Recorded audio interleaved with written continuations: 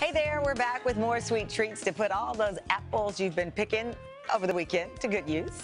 Justin Chapple is the host of Food & Wine's Mad Genius Tips. Welcome back, buddy. Thank you. Okay, so you're going to launch in with something else? Yes, so we are making the easiest applesauce of your life. We're going to make it in the slow cooker. Okay, so Christian loves cooking. Oh, I love to dump Here, I'll let you dump that in. There's fun. 4 or 6 apples, whatever you want. Peel them, chop them. Okay. You also have some cinnamon, some nutmeg, some salt. Put all that in there? Throw that right in there with a little lemon juice. Oh, lemon juice. Can I just tell you how much the And a little slow water. cooker changes life? Oh, it's amazing. It's totally Thank goodness for a slow cooker. Here you go. Yep. You top it. You cook it on high 4 to 6 hours, and you end up with these incredibly soft apples that who wants to mash? Can I pick that up and show? Oh, you. No, it's good. It's good. Yeah. But that's not even the best part. You get to mash it. So go ahead and take a little potato Don't get it on masher. that nice suit. With my feet? I'd love to eat. Okay, all right, fine. It's like stomping grapes. That'd be Smash fun. it up. The I Love and Lucy. it's great because you can eat this warm if you like, or you could pop it in the refrigerator, eat it nice and cold. Now, see that you put in your kid's lunchbox. Yes. And they open that at lunch. You're just king. You get to barter And it's anything. homemade. Totally, So it's you know what's leverage. going into It's it. leverage. So now we're making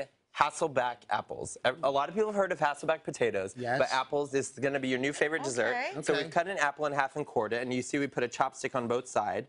And what you do is you use the chopstick just to prevent you from cutting all the way through the apple. That's a great hack. Interesting. And you go all the way down and pop them in a baking sheet just like You're this. an excellent hacker. And then what you do is you mix a little butter with some brown sugar, cinnamon, salt, Awesome. just like that. You want to give that a whisk. Ingredients. Yummy. And then when you get that nice and mixed, you spoon it on top, bake it at 350 until it's really soft, like here. Yep. Serve it with ice cream, and this is like the best fall dessert, right? Oh, I love it. So to explain, hack. Did you know what a cooking hack is? Of course I do. Yes.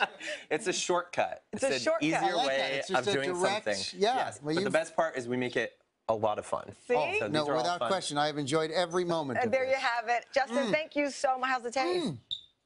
It's great. It's great. All right, we're back in a moment. This is Today on NBC. Hello, Today fans. Thanks for checking out our YouTube channel. Subscribe by clicking that button down there and click on any of the videos over here to watch the latest interviews, show highlights, and digital exclusives.